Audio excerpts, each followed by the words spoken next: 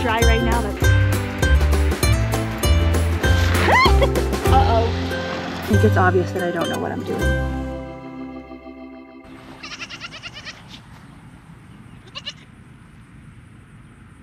Come here, Winnie.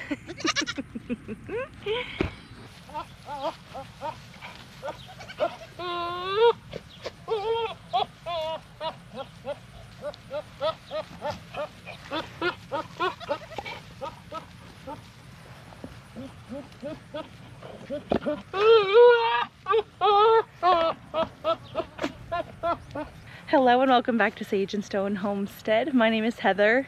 It's been a crazy morning here in the breeding pen. I saw Tori was bred and in heat yesterday, and at least 4 does were in heat and bred this morning. So we'll be having a lot of kiddings kind of close together this spring, which I don't necessarily prefer. I guess it just depends. We might have to make some changes in the barn. Hi. Lift up on the bucket, please.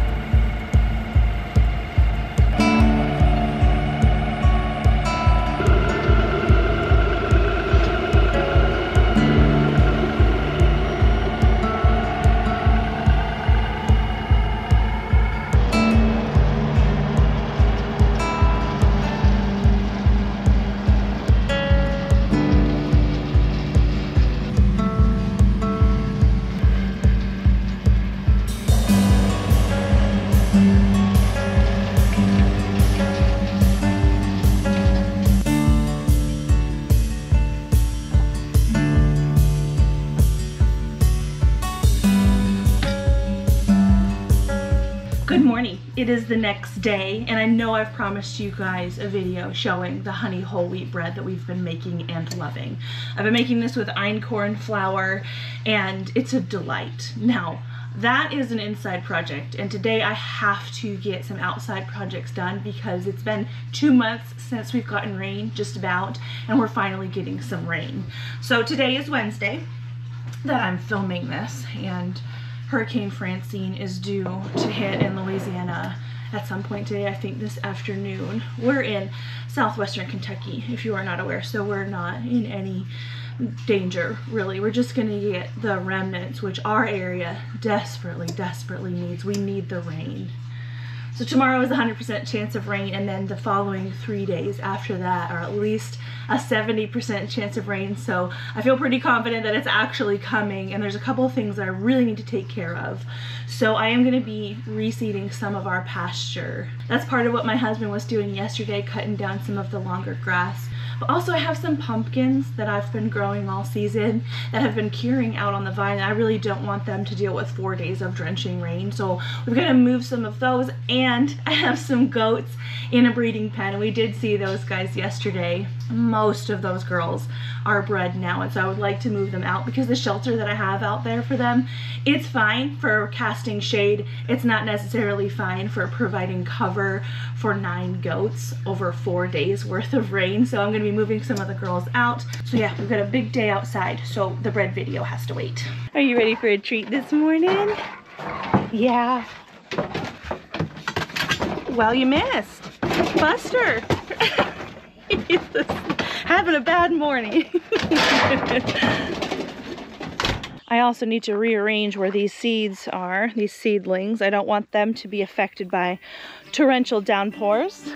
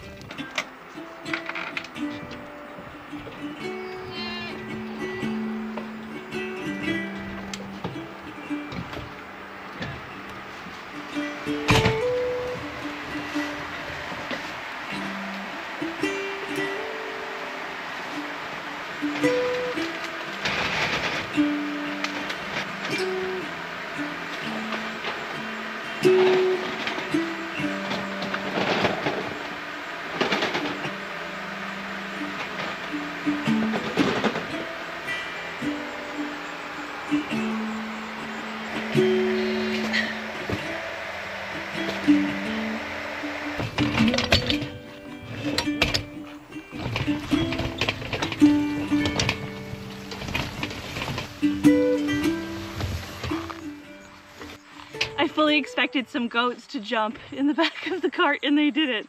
They might later, but hopefully not when the cart is full of pumpkins. Here is the pumpkin patch, and you know what? It looks pretty darn good for the lack of rain that we've had. This is one of the benefits of clay.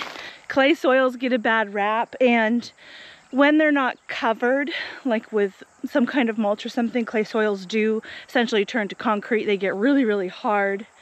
But where the plants are actually planted in the ground, I do have some weed fabric here, plus the coverage of the plants, plus we do have quite a heavy like grass weed pressure, and so I think the soil is retaining quite a bit of moisture, but I really don't want these orange pumpkins to get rained on more than they need to. So I can tell that these are ready, not only because of the color, but they have this like powdery coating. Can you see that?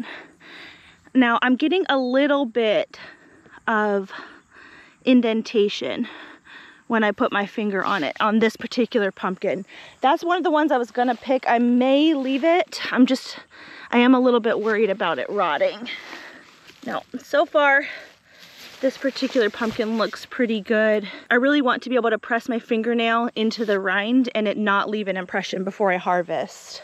Okay, well, there's a little bit of an impression there. These guys have been orange for a long time. The plants really are starting to die back. There's something to be said for the rind hardening as part of the curing process. I'll still probably pick some of these and then we'll leave some and see what happens. There's plenty of them out here to be able to experiment a little bit. There's a lot of green ones that I'm going to be leaving anyway. There's not many back here because this is where the plant is the oldest, but the green ones are kind of more on the outskirts. Good and heavy.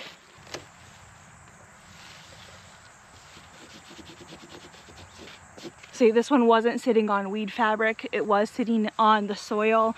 Because the soil is dry right now, that's fine, but days and days of rain would not probably be good for this pumpkin. I'd say especially because the rind isn't super tough.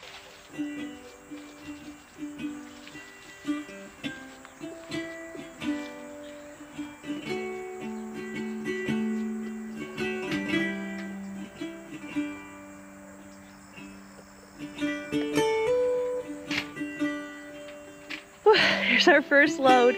1, 2, 3, 4, 5, 6, 7 pumpkins. They probably each weigh 40 pounds.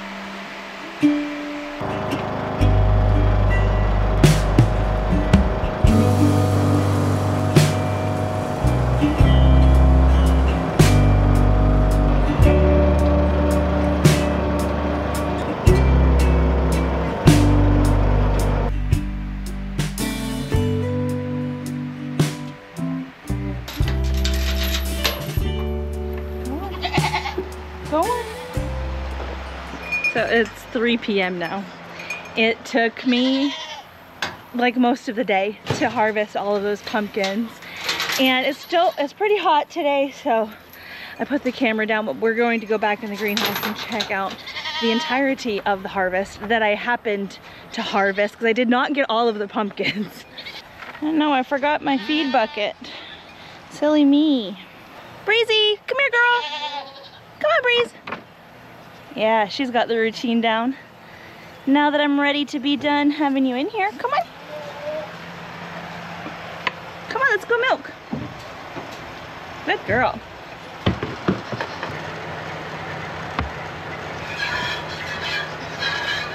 I'm really hoping that with the rain that's coming, that the forages all throughout our farm will get a second wind and we won't have to start consistently feeding hay this early. We started to feed some hay to some of our pastures last month because we just needed to. They just died. The pastures died.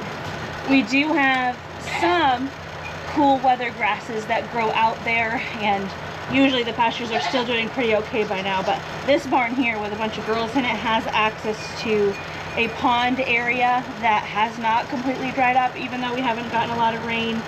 That tends to hold on to water, and the plants that are growing around it tend to do pretty well even when we don't have a lot of moisture coming from in the form of rain. And so they've been traveling for their food, which is good. This is exactly why we put that big pond pasture in. Go on in. Go on. Okay, not you. No, no, no. That worked out less well than I thought. I only got Tori in there. I was trying not to have to throw goats over a fence because those pumpkins beat me up this morning. 1, 2, 3. Elvis actually was in heat this morning, and so he might have gotten to her. She's not really wanting me to see. Oh, I'll leave you in here. When I was watching them earlier, it seemed like he was still tired from the escapades yesterday. So I'm gonna leave him with Fury, Elvis, and then there's a weather over there too.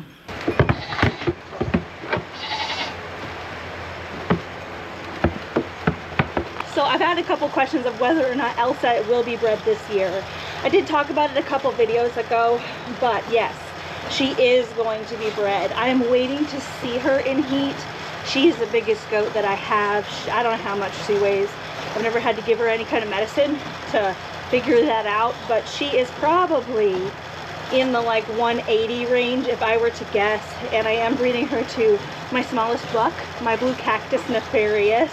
And so I know that he's gonna need help. Like, he's gonna need a booster. What I'm gonna do is keep Feral right next to this pen, and when she's in heat, he's gonna be able to let me know. And I'm just gonna pull her in here, bring Nefarious in here, allow this milk stand to be kind of his booster, and he'll get the job done. We're just waiting to see her in an active standing heat, and I have not seen that yet. My arm is hurting. I do have problems with my elbow, this one right here, and when I do a lot of, you know, this kind of motion, oh my goodness, we're gonna lose this milk today. The elbow really gets to acting up, and there's probably 50 pumpkins at least. I haven't counted them yet in the greenhouse right now, and I did have pruning shears to nip them off, and some of them, the stems were starting to harden, and so it was a little bit hard to snip them, and so my elbow is feeling it. Well, that's okay. We should only really be having to make pumpkin harvests like that every couple of years. Uh-oh. I didn't lock the door. No, back up. No. You back up. Go on.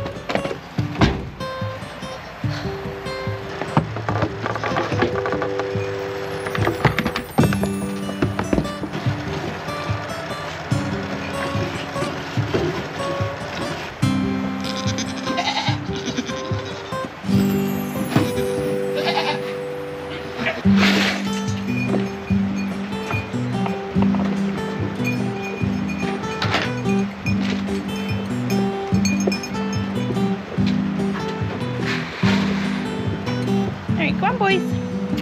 Come on, boys. Come on.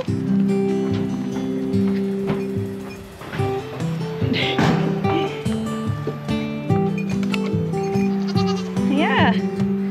Are you stuck now? A long time ago, we had a pallet door on the barn here. I still have the top part here. I like that still, so when driving rain comes in or snow, I can shut that and the goats can still make their way out. But we're able to shut them in there now, and this is gonna allow me to do my next and final project of the day.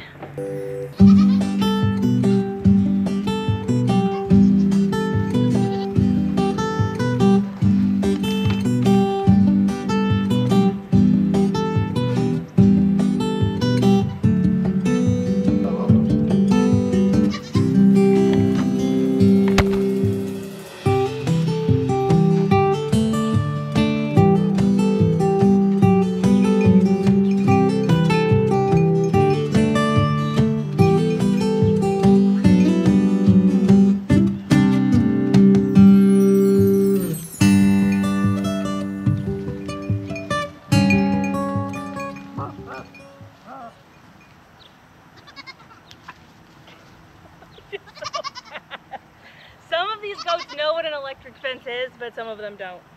Winnie, do you remember? You were a baby when you learned. Yeah, Winnie was a horrible learner. Oh my goodness, really? Oh, Winnie remembers. So this area here, this gateway, leads out into our pond pasture, which is, we think, about 4.5 acres.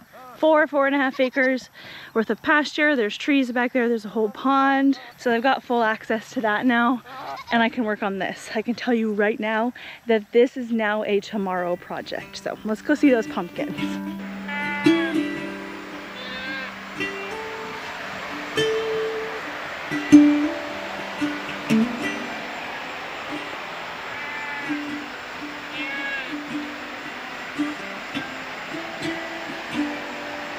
Well, here we have it. We have 59 pumpkins that I harvested yesterday, and there are at least 15 more out there that are really big, but they're more green than they are this like tan orange color, and so I only went for the ones that were either all the way tan orange or mostly tan orange. So these guys need to cure, hopefully in a dry-ish place as far as like direct moisture. The important part is that they have a higher humidity, so a greenhouse like this is a really great option. Now, I do get seepage from rain that does come into this greenhouse. I'm hoping that the rains that are coming today and will last the next several days, I'm hoping that that's not just one big torrential downpour. Because we haven't gotten a lot of rain, what that's going to do is just the rain volume is not going to have enough time to soak in the ground, and it's just going to run down, and we will get little rivers running down the middle of this greenhouse. It mostly pools down at the other end, so here's to hoping that these guys will be okay. If needed, I can elevate them up into the beds and things. We'll make do, but this is where they are for right now, and this is where they'll cure probably for 2 weeks for a maximum cure, and then we can start divvying them up to friends and family, because no, we are not going to be eating or processing this many pumpkins. All I wanted out of my pumpkin patch was one pumpkin, and we got all of this. We've already eaten and preserved one of the pumpkins, the first pumpkin that we harvested this year, and I'll be doing some preserving and fresh eating out of these. Really, I'd like for some of them just to store as they are. I have not grown this variety before. These are Dutch fork pie pumpkins, but I have some squash. It's actually some spaghetti squash still stored from last year, and I harvested it a year ago, and we are starting to finally eat through that, but those have lasted a lot longer than I expected. I won't be growing another pumpkin patch like this for another 2 years, so I know that I can't expect a pumpkin just sitting there on the shelf to last 2 years, so I'll be doing some canning and some freeze drying and some freezing, and hopefully keeping ourselves in pumpkin until we can have another harvest. So I'm not sure if you noticed, but it is the next day. Last night I went to go start seeding the pasture after putting up the fence, and I noticed that Elsa was in heat, so I pulled Elsa and brought in Nefarious, and it took 3 hours for us collectively to get the angle right with his little booster. Turns out the milking stand was a little bit too tall for him, so he needed something a little bit shorter. So a pallet or like a cinder block, that kind of thing works really well. So the rain is coming today, and I have this little cedar that I bought off of Amazon. I don't know how much it holds, but I'm going to be seeding only this front pasture here, and only about an acre's worth of it. It's about 1.25 acres. The girls have some of it inside their electric netting, and then part of it is actually going to be cut out of the pasture. We're going to be kind of rearranging the fencing in there, so I won't worry about seeding that part of it. Whoop. Okay, there's a hole in my bag. So what I have right here is crimson clover, and this here, this is what the seed looks like. This isn't like that clover that's the big pink ball. It's actually got like a long red flower, and it's very common to use as a forage, and it also is a cover crop, and it should also help us retain some nitrogen in our soil. I actually have 2 different things that I'm going to be seeding: this clover, and I bought some ryegrass, some annual ryegrass, And I'm going to be seeding them separately because of the different shape of the seed. This is a little bit more like dense and compact, and the ryegrass is a lot more like a grass seed. It's like oblong and fine, and I'd like to aim for an even distribution of both seeds, so I may be making multiple passes. Now I want to just say right here that I am not an expert in seeding your pasture or anything like that. There are many different ways to seed a pasture. My neighbor has a hayfield that he takes great care of, and he does things a lot differently than I do. He uses sprays and chemicals and big tractors, and it works for him. I don't condemn him or anybody else for doing that. There's like special driller attachments that you can put on tractors in order to like poke holes in the ground to aerate it, as well as provide a space for the seed to settle down in. There's many ways to seed a pasture, and I'm going for the simplest route. Now it might not be the most effective thing, but it will at least be somewhat effective. We will get something out of it. The whole goal is to not have to spend a lot of money on equipment. And uh-oh, I think it's obvious that I don't know what I'm doing, because I thought you just filled the seeder and started walking. Seems like there's a thing I have to close. I know myself, so I have a bin here to collect the seed that's fallen. So what's going on here? Ah, you have to have it at 0 before you set it in order to broadcast it. So it just falls out. So if my disclaimer wasn't enough, it's clear that I am a beginner and I don't really know what I'm doing. I'm just following a little YouTube video tutorial that I saw, that someone that had success seeding a small pasture this way, and we hope for the same results. I'll share that video in the description box.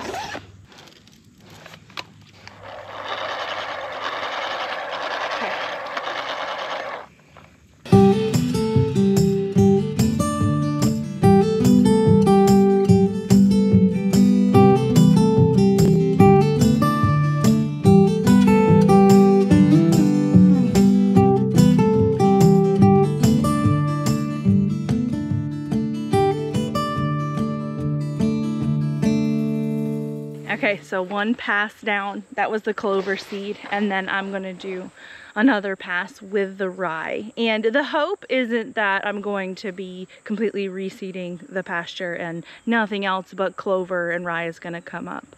I know that that's not the case. I just would like to seed some better nutrition than what we've had in here, and some more like cool season type grasses and things that are gonna hopefully start to snuff out some of the buttercup and things that we see in our pasture in the very early spring. Now, this is not going to be something that I do once and it fixes. In order for the things like the ryegrass and the clover to reseed themselves, I have to let them flower, or I have to let the grass get tall and to seed, and that's probably not going to happen because I'm going to be using it as a forage and the goats are going to be grazing it down. It may or may not form a seed head. I'll happily let it if it's going to, but this is something that's going to take many years to convert this space into being a better forage, and I'm here for it. So I'm gonna get to work. I will see you guys again very soon.